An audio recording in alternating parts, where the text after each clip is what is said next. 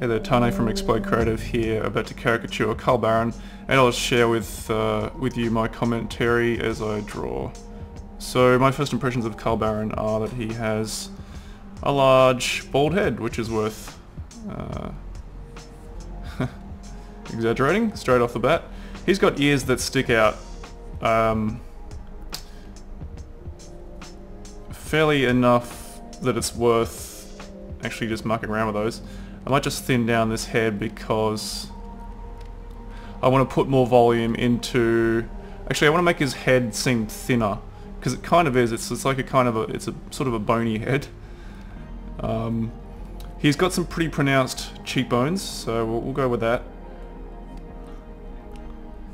Just in the short term there, and we'll make sure he's got some pretty manly jawline business going on over here, so we'll get those jaw lines in.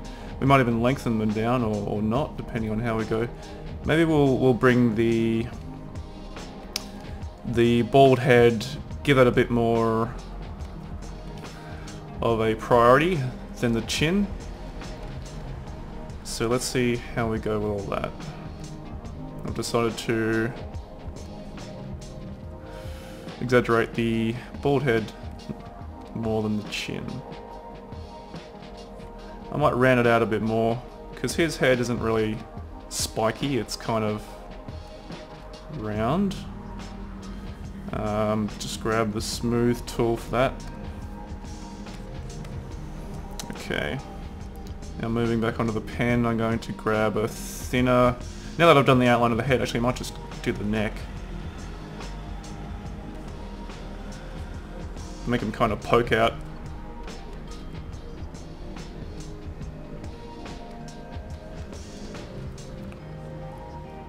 With a longish neck. Okay, so now that I've done the outlines of all the head, I'm going to switch down to a smaller thickness of line. I might try and do the eyebrows. And the first thing I look for is whether the eyebrows are above the ear, and they are a bit above the ear, so either I pull the ear down a little bit or bring the eyebrows up. I'm going to pull the ears down a little bit so that I can keep the eyebrows fairly well below the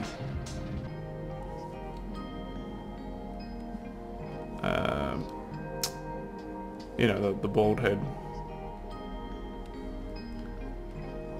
I'm actually just trying to follow this kind of look he's got here. His eyebrow comes up and then just kind of comes out like that. So I'm just going to try and capture that. It looks kind of like a worried looking cartoon, but to him on his photo it's more like a confidence thing, and that should probably come through once we get the other features in. Let's do the nose.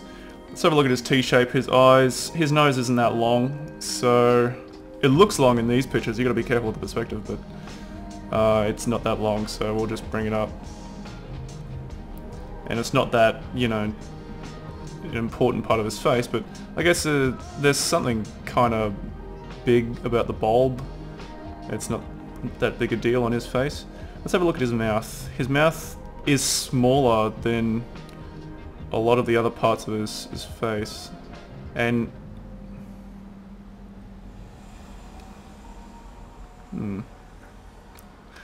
I'm gonna go ahead and make the assumption that there's a fair bit of space between the nose and the mouth, like this area, and kind of try to exaggerate that a bit.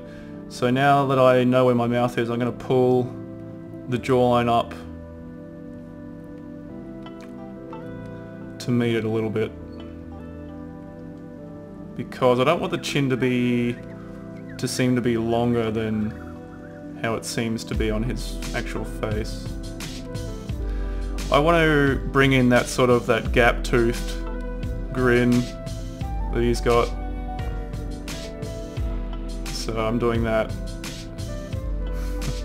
I'm not sure if it's going to work out, but we'll see how we go.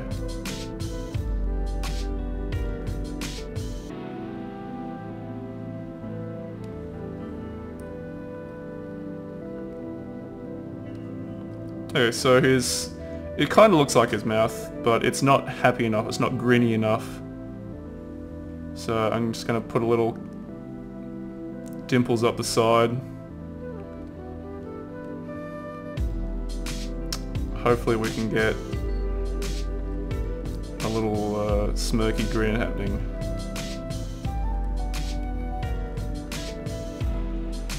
What about his bottom lip, lower lip? Yeah, he's got a fair bit of a lower lip there. And it's kind of like it's got a bit of depth to it, so I'll switch back to a fairly deep, a fairly thick line for that. I'm just going to redraw this because I wasn't happy with how I did that. And I might redo the corners a little bit.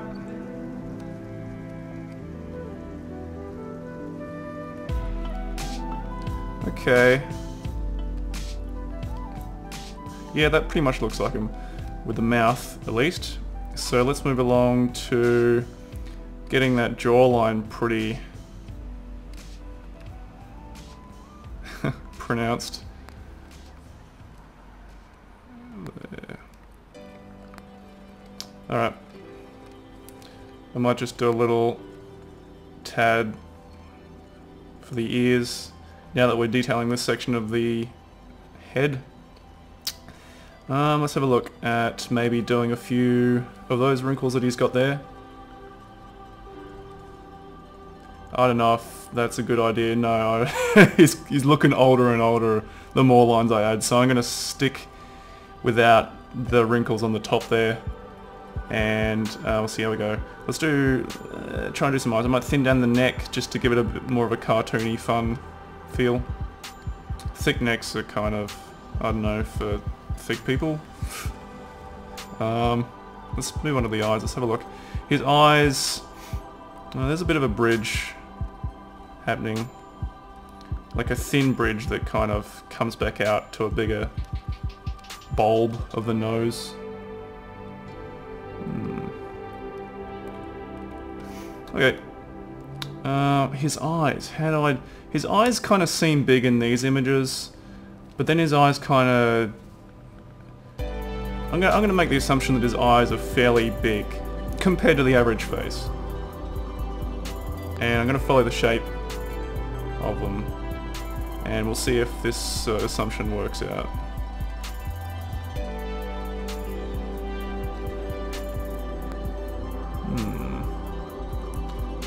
He's got a little bit of the upper eyelid, which is, you know, the tired look, but sometimes it's important for some likenesses that you kind of put that in. Shall I just kind of thicken up that section of the eyebrow there?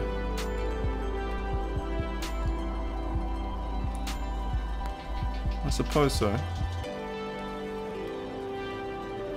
Yep. That adds a little. His eyebrow is more, to me it's more about the brow, not so much, I mean like the brow line, not so much the hair that's on top of it. It seems like a very bony face.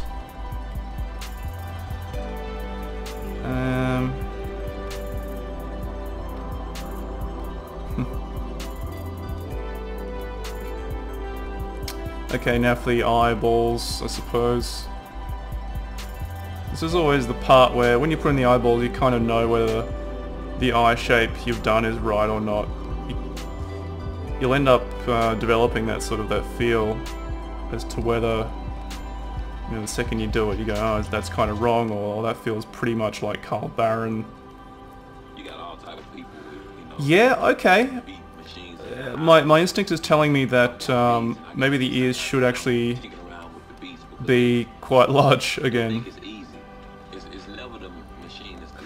My instinct is telling me that the face is right, the ears are not quite Carl Barron. There's something wrong about the ears.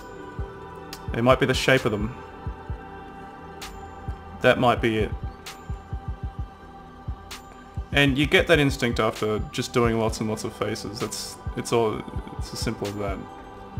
And my instinct isn't perfect yet, which is why I'm still stuffing around. And it's below 10 minutes. I should have gotten into the colouring already. I'm talking to you. Which is what this video is all about. I want to try and get a bit more smile into this face. Yeah, alright. Look, I'm probably gonna have to stop myself there and go on to the colouring. Otherwise I'm gonna lose a lot of time.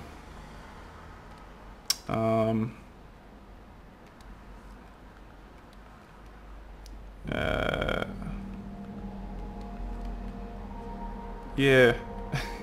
Stop it. Stop it. Onto the colouring. Fool. Move it. Okay, now I'm going to switch down to the layer below and just start drawing in that colouring.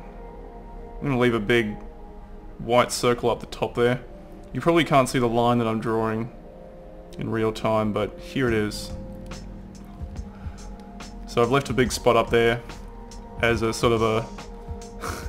you know what I mean. Do the eyes, do the teeth.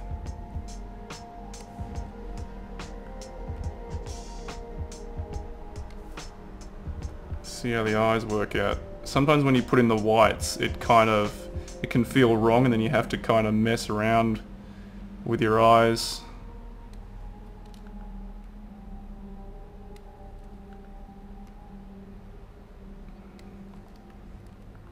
So I might have to pull this down. Because this pupil isn't hitting the bottom of the eye like the other one, I pull it down and then it kind of becomes a bit more dealable with. I'm just going to erase this little bit, it's very annoying. There we go. Okay, what do we got? We're on 7 minutes. Okay. The shirt color, I'll just select a red, or what, pastel red, which is what I usually use. I usually use pastel colors so that they don't overtake the colors of the subject. The skin colors and stuff. You want all the attention to go onto the, the face and stuff like that. Now I suspect that a fair bit of the likeness will come through once we start actually putting some shadows in. So let's do that. I'm going to have to select, play around with my colors. I'm going to change to HSB because forget RGB, it's just, HSB gives me all these cool little tools that I actually want, like saturation, darkness and stuff like that. Alright, maybe I can go with that. And then let's darkify the cheekbones. I'm just switching between eyedropper and pen on the shortcuts on my Wacom really quickly.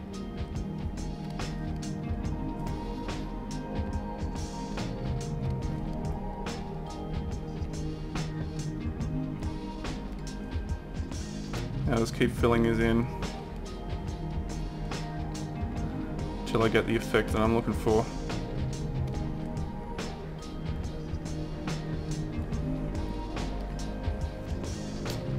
So you always kind of, to know where you put the shading, you always kind of think, where's a bit of depth. I kind of shade as if the sun was on the right of the person. It's because the first thing I do is just do that little bit under the neck. It points to the left. The little bit of shading under the neck, I mean. And it all kind of flows on from there. Okay, so here we go with this part. I think this is a really actually an important part of his likeness, is that there's a huge shadow underneath, well, connecting his eyes to his eyebrows. Fair bit of shadow there.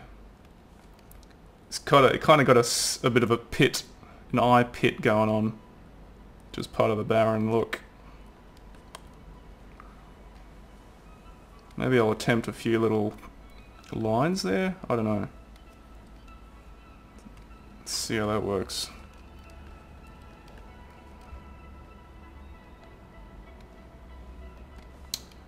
Okay. So let's do the side of the face shadow. And like that.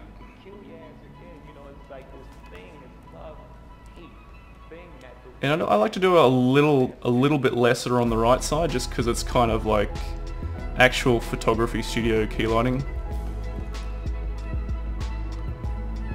It actually looks cooler. The white space, which acts as the key light, the white space between the black strokes and this dark coloring that I'm doing right now. Well, that's the key light there, but just the graduation between the normal skin, the dark skin, and complete white. Normal, dark, and complete white. So that contrast there actually works out really cool. From just look at a bunch of movie posters, you'll see what I mean with the way they light things. I think you already know what I'm talking about, so. I'm just gonna keep trying to make this happen. So he's got, shall I attempt a bit of under eye shadow? Sometimes this is a bit much, but you never know. You never know if it's part of who they are. It's not a very flattering thing to do sometimes, but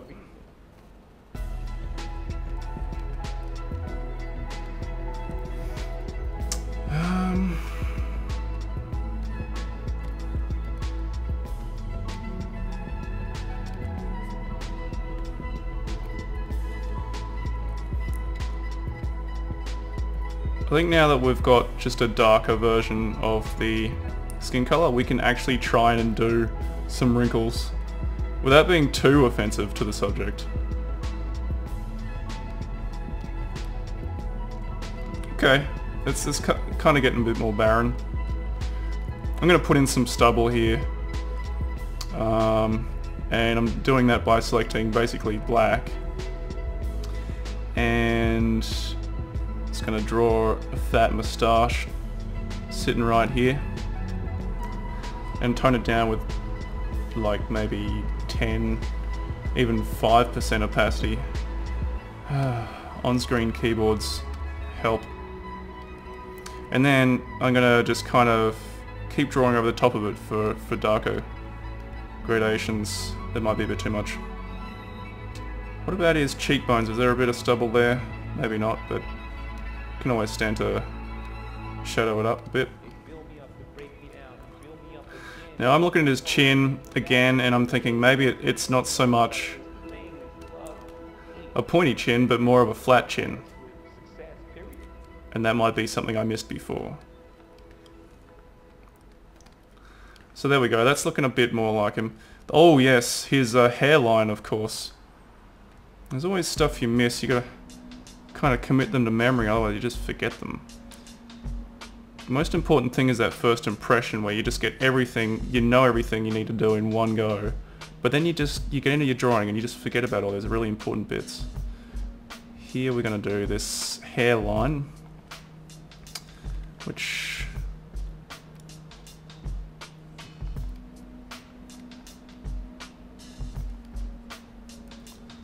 might have to be toned up another to 10%, or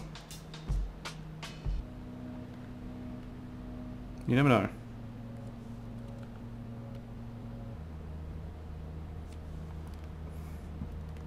Okay. That's fairly alright. What else is going on with this guy?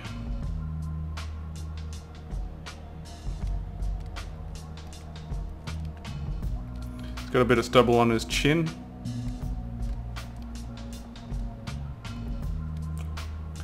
So now my instinct is telling me like, yeah, this is all looking pretty good.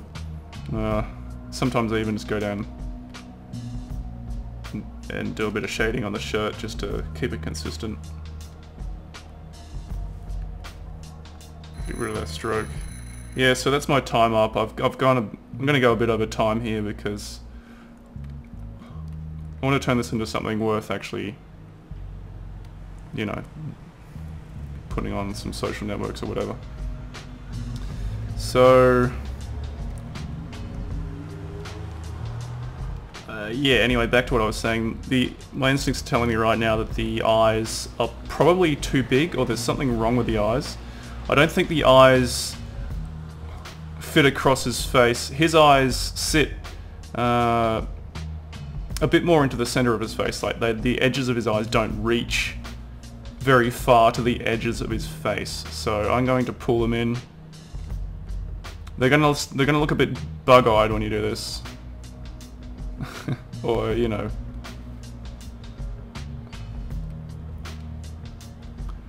But I think there's something about the eyes that needs to be fixed in order to get more likeness. You don't have to be this picky about likeness. I mean, some would say that this, you know, this looks like Carl Barron, but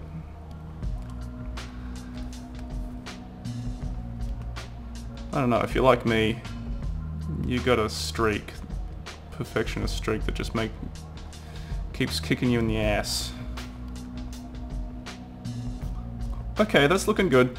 What I might do is, the last thing I want to do is make his eye, the crevice underneath his eyebrows a lot darker, so I'm just going to do some more circles. Well, more areas of the stubble grey, just to colour him in, make him a bit darker.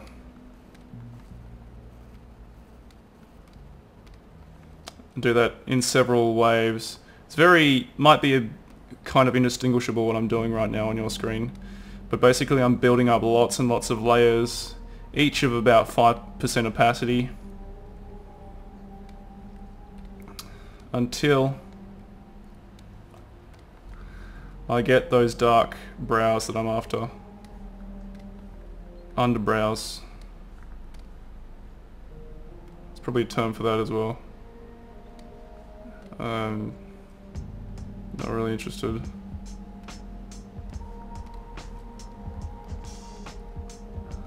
Maybe darken under the whatever those are called. I've even forgotten what those are called, honestly. I ask you. Might even darken up some of the underside of this. Throw it up to, I don't know, what do we got here? Oop. 10% opacity. Might do us proud. So yeah, usually I like to do all this in... I give myself 20 minutes. I'm really trying to get my draw time down on these things. Through practice. But yeah. This would be... Ooh, what happened there? That layer's above the black line layer. That's not good. Get back there.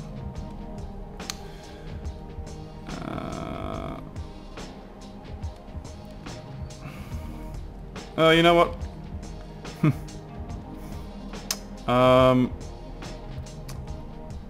There's something missing here, and that's one thing I always add to make it look just cooler, is the shine. Let's get some more shine in here. White spots. Yeah, play up that boldness.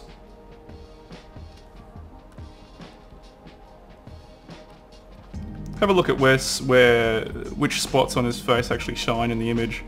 I kind of take a direction from that.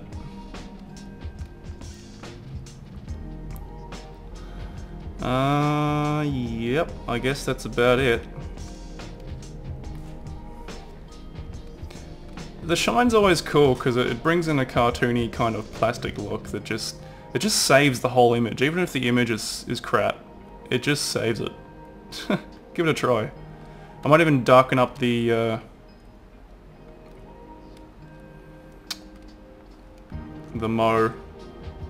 stubble over here a little bit more, just to give it a bit more punch.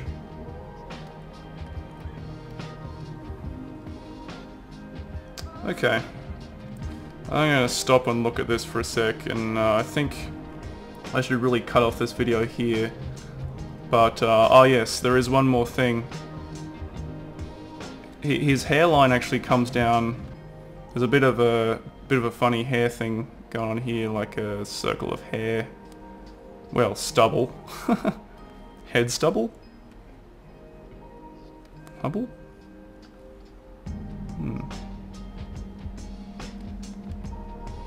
Oh, there we go. Yeah. Okay. Shall we bring up the cheekbones a little bit more? Yeah, I think that was a good idea. So, are there any observations that you've seen in Carl Barron's face, possibly that could have been added to this?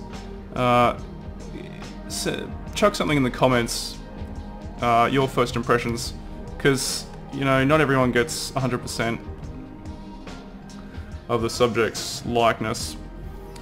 Tell me about your first impressions, you know, what was his face, what did I miss out on? Came back and had another look at the image and decided that the hair needed to be darkened up and the eyebrows shortened from the sides, and there it was. A little bit less shine, but there it was. It was, I was happy with it, so there you go. Look forward to hearing from you in the comments. Be sure to subscribe, like. The music in this video is by Sharpside, who's graciously provided some unreleased tracks.